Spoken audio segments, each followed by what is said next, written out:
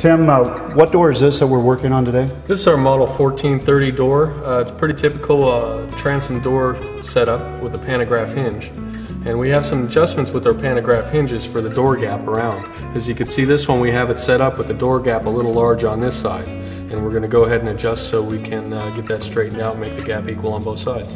Now, this is a common problem that happens. They're built well in the shop area, and then when you take them out to the work site, then people have to know how to adjust these doors, and that's actually what we're doing here today. Correct.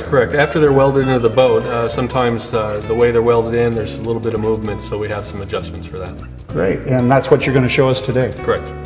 Great. Well, let's get started. All right.